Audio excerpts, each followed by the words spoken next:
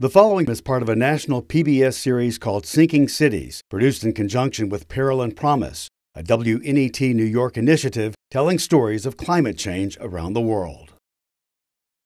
I'm here with Bren Haase, Executive Director of the Coastal Protection and Restoration Authority of Louisiana. Bren, thanks for joining us. Absolutely. So I want to talk about basically how the state makes decisions for coastal projects, essentially.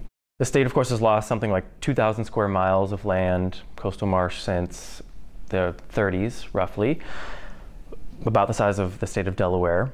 The state, of course, has had a plan to deal with that, going back to 2007 with its first coastal master plan.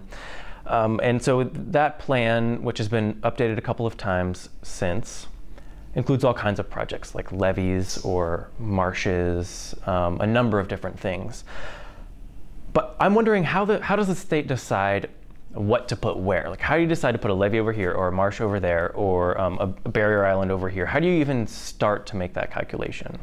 It really starts with the universe of projects, honestly, and which projects are proposed. So as we're developing the state's master plan, we put a public call out for projects, and so people have obviously different ideas. Maybe they want a levee here or a marsh there. They present that to us, and then that goes into the mix in terms of sort of what those universal projects are.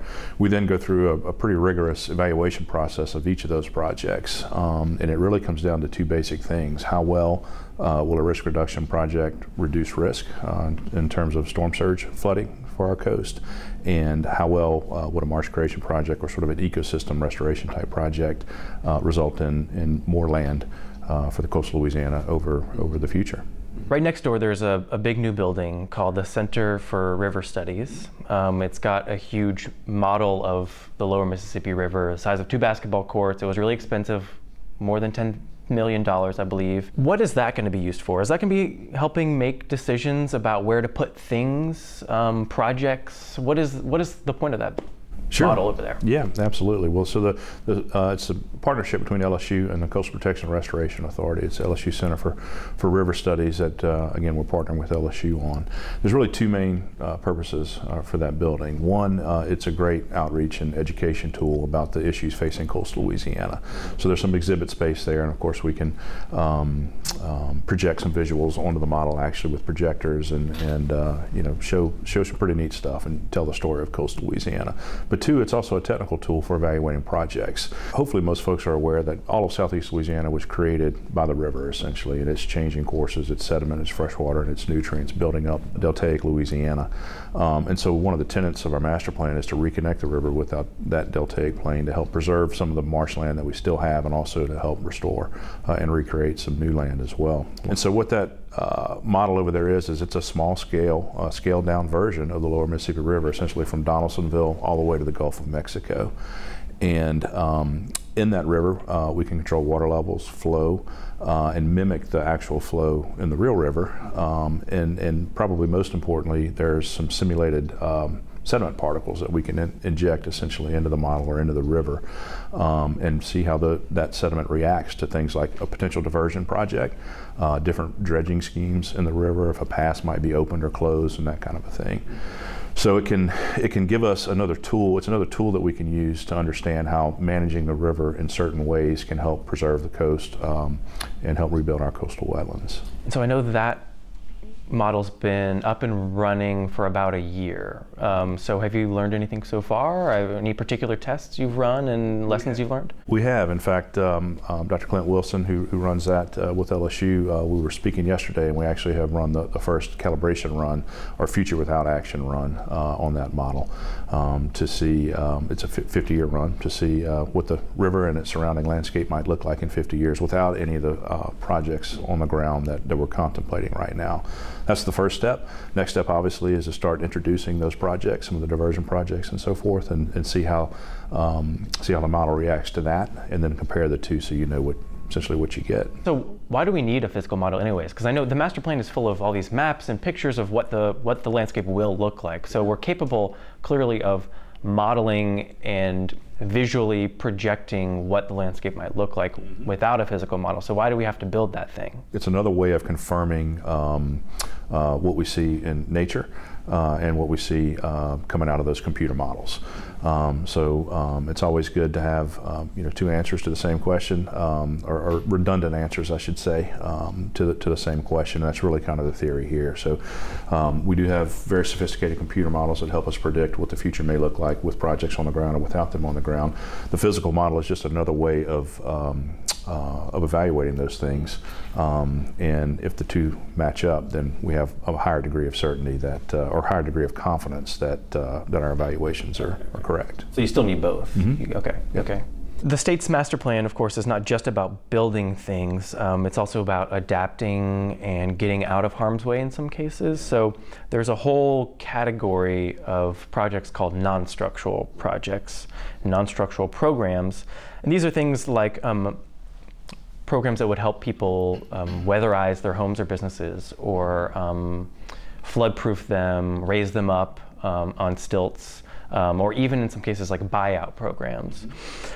The state is just now starting to do a study to figure out which homes in South Louisiana might qualify for like buyouts or elevations. So is this a type of project that we might start seeing more of, these non-structural projects? Yeah, I think so. We have recently just signed an agreement with the Corps of Engineers in the southwestern part of the state, which is really the first, our first sort of dipping our toe in the water of getting into the non-structural game. So they're doing some reconnaissance work there, essentially to identify which structures are at risk and what the solutions may be there. And so we're excited about that. And so would that mean that the state would provide money for doing things like raising homes or voluntary buyouts, so the state would pay people to do those things? Yes. Yeah, we would. We're looking to provide funding to be able to accomplish those. There's a number of situations across the coast. This is something that we're kind of keying in on right now as well, where perhaps the federal government has funding available, and it may be sitting in the bank in some of these parishes, for example, for projects where a home might be able to be elevated, but either the parish can't afford to match the federal dollars, or the homeowner, individual business owner, whoever it may be, may not be able to match the federal dollars. And so with a relatively small expenditure on the state side, you can receive a tremendous amount of benefit and unlock a lot of dollars to do some good for the communities along the coast. And so that's kind of a low-hanging fruit situation, and that's something that we're keying in on right now. And so why haven't we seen these types of non-structural programs until now? The master plan, we're more than 10 years into these master plans from CPRA. So far, it seems like there's been a lot of focus on the physical projects. And so is this, why now? Why is it now that you're starting to see or explore non-structural programs? And then also, where's that money going to come from? Well, the second question is a very, very good one. We don't know where all that money is going to come from. What we've identified in the master plan is a non-structural program that would cost, if implemented, about $6 billion. That's a big number. And the state doesn't have all of that. The federal government doesn't have all of that. Obviously, our citizens don't have all of that. So, but what we found is having a good plan in place has positioned us well for when funding does become available. The first part of your question related to sort of why now, I think, quite frankly, when folks settled coastal Louisiana, the standard practice was non-structural, right? If you think about old Acadian homes and so forth, they were all elevated. Folks knew that this area flooded, and the floods could come, and they wouldn't affect their homes, and the floods would subside, and for folks to get back to business as usual. I think between then and now, sort of, we've been in much more of a, we need levees, we need flood walls, every solution needs to be an engineered, structured solution. And obviously we've seen the vulnerabilities of some of those kinds of solutions with Hurricanes Katrina and Rita and many storms since then. So I think there's just a growing realization that we can't put a levee around every home, we can't put a flood wall around every home, and that we need to look at other alternatives and find a better way to live with water rather than trying to continuously fight that water. Looking at the master plan, are there any specific projects or maybe just approaches to the plan that are in response to climate change or that are meant to address climate change in particular? I don't think there's any one project in particular that is designed to deal with sort of climate change issues in coastal Louisiana. I think the whole suite of projects and the whole plan really is an adaptation plan for a changing coast. And some of that change, of course, is going to be the result of climate change. And does the CPRA take any positions on like encouraging the state to reduce emissions or anything like that to kind of do its part if we know that emissions are a big part of climate change? Does the master plan speak to that? We look at various potential futures as it relates to climate change, and so there are different scenarios, and the plan is developed against a range of scenarios, and those scenarios include things like how much sea level might rise, number and intensity of hurricanes, amount of precipitation, and those kind of things. We don't get into causation specifically, but we do want to make sure we're well prepared for whatever the future may hold.